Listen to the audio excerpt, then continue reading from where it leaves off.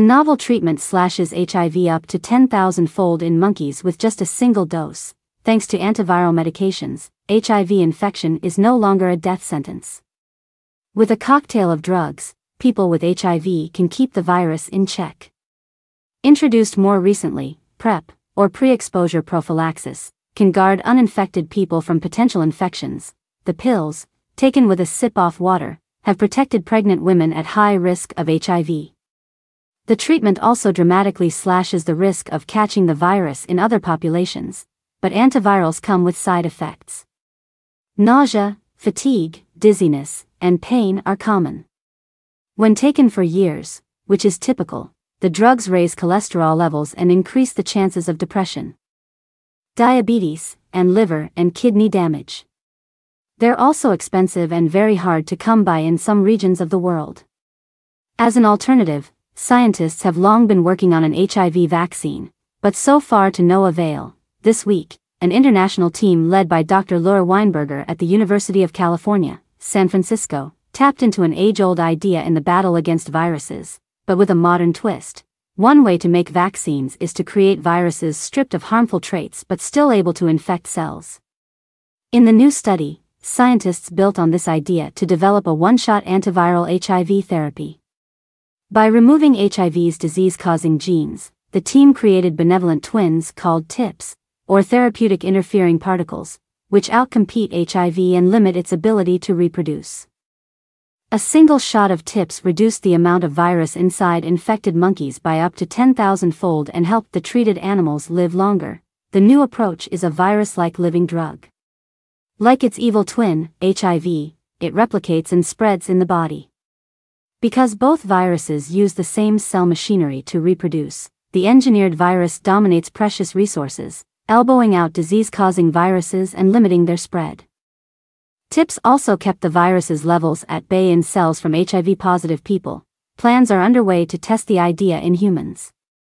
If safe and effective, the long-lasting shot could help people who don't have regular access to antiviral drugs.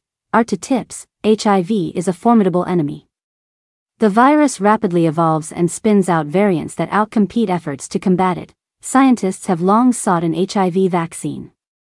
Although several vaccines are in clinical trials, so far the virus has largely stymied researchers. Antiviral drugs have had a better run. Dubbed ART for antiretroviral therapy, these involve taking multiple medications every day to keep the virus at bay. The drugs have been game changers for people with HIV. But they don't cure the disease, and missing doses can reignite the virus. Several new ideas are in the works. In 2019, stem cell implants freed 3 people of the virus. The implants came from people with a genetic mutation that naturally fights HIV. In July, a 7th person was reportedly cured of HIV using a similar strategy, although the donor cells only had 1 copy of the HIV-resistant gene, rather than 2 copies in previous cases. While promising, cell therapies are expensive and technically difficult. Over a decade ago, Weinberger came up with a novel idea: give people already infected with HIV a stripped-down variant without the ability to cause harm. Because both viruses require the same resources to reproduce. The benign twin could outcompete the deadly version. I think we need to try something new, he recently told Science. Tipping point: HIV requires cells to replicate. The virus grabs onto a type of immune cell and pumps its genetic material into the host. Then, hijacking the machinery in these cells, the virus integrates its DNA into the genome. The cells replicate these viral genes and assemble them into a new generation of sphere-like viruses, ready to be released into the bloodstream to further multiply and spread. However, the entire process relies on limited resources. Here's where TIPs come in. The team grew HIV particles in petri dishes and deleted disease-causing genes over multiple generations. They were finally left with stripped-down versions of HIV, or TIPs. In a way, the neutered HIV becomes a parasite that can fight off the natural virus. Because TIPs have fewer genetic letters, they replicate more quickly than natural HIV, allowing them to flood the cell and spread in lieu of their natural counterparts. In a test, the team injected TIPs into 6 young macaque monkeys, infected with a synthetic monkey version of HIV a day later. After 30 weeks, in 5 treated monkeys, the single-shot treatment reduced the amount of virus in the watery part of their blood or plasma 10,000-fold. Viral levels also tanked in lymph nodes, where HIV swarms and replicates.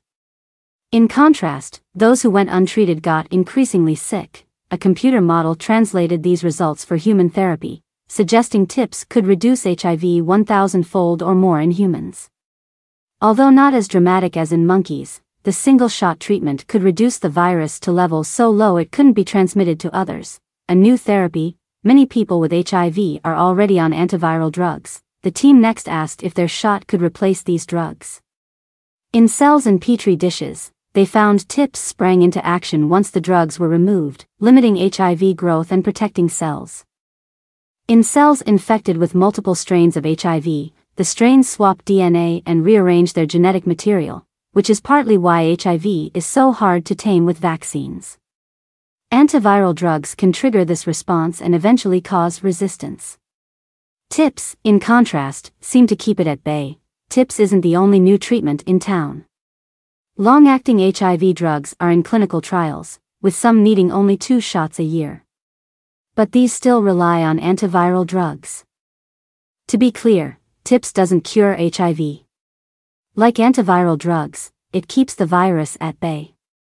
But rather than taking a cocktail of pills every day, a single jab could last months with lower chance of resistance. There are downsides, however.